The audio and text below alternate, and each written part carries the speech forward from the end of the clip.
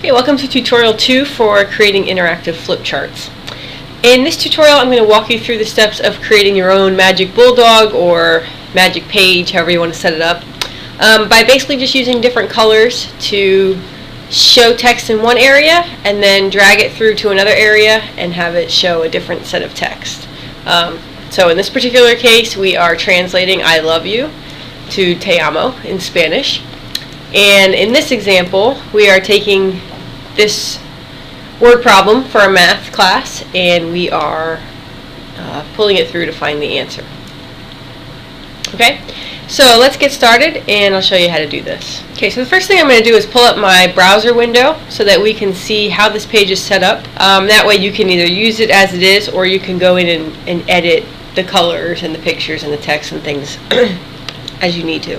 So in order to show you how this is set up, I'm going to just delete this example, get rid of that so we have some more room on our page, and I'm just going to show you using the translation text.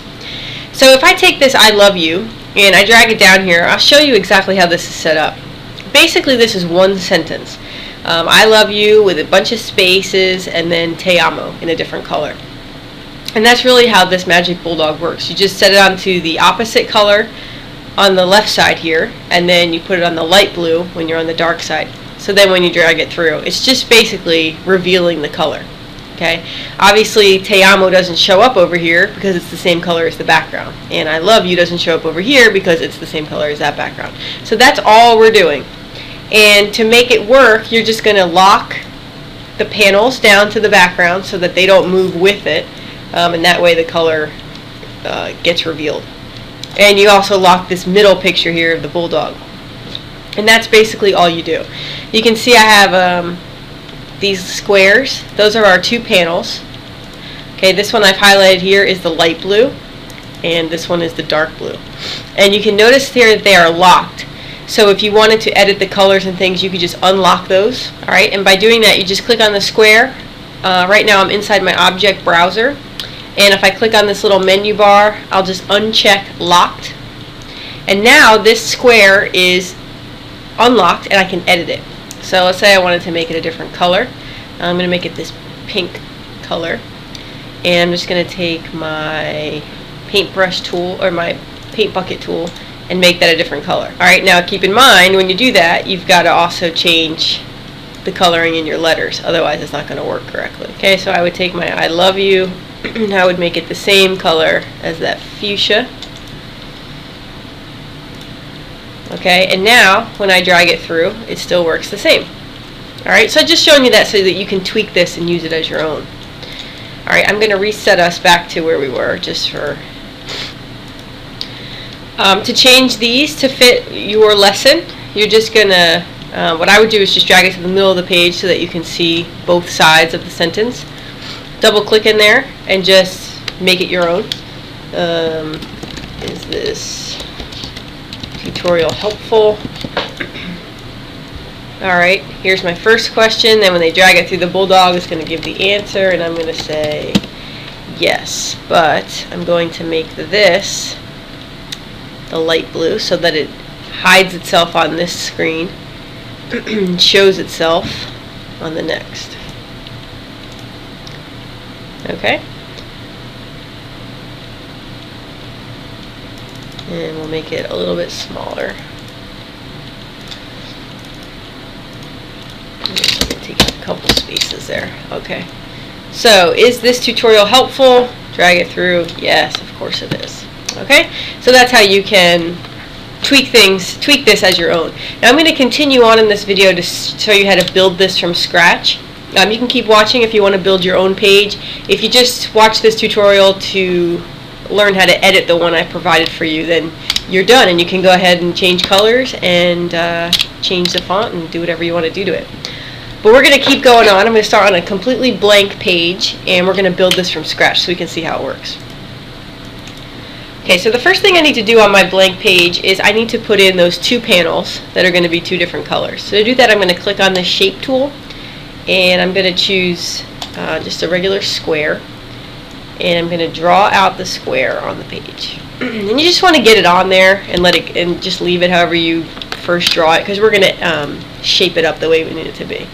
So once you get the square, you're just going to move it to the top of the screen. Click on it so that you get your editing boxes. And we're going to just make it a little bit narrower, a little bit longer so it fits down the page. Alright, and once we get it about halfway, kind of covering halfway across the page, we're going to right click on it and we're going to duplicate it. And then we're going to drag the other one right over to the opposite side. Okay, so now we have our page. I'm actually going to cheat a little bit and just make that a little bit bigger there. And now what we need to do is make these two different colors, otherwise it doesn't work. So I'm going to make this side, whoops, I don't want that. I'm going to make this yellow, and I'm going to make this orange side green. There we go. Okay. Now you can put something in the middle here for the magic circle. It can be a picture like the example I showed you before, or you can just do a circle and put some text in it. If you want to save time, it's a little bit easier. You don't have to get bogged down in the design of it all. And you could just put a circle there and put in the middle magic circle. Or if you want to make this content specific, you could do cause and effect or results. You know, if you're doing a problem and result type thing. So you just want to kind of tweak that for your own use. But I'm going to do magic circle for now. And I'm going to just put that in the middle of the page. Okay, so where we are right now on our page, we have everything set up as the background. So we don't want anything on this page so far to move. We don't want to be able to drag anything because that's just going to screw up our page. So we're going to go to the browser menu. And we're going to make sure that everything is locked.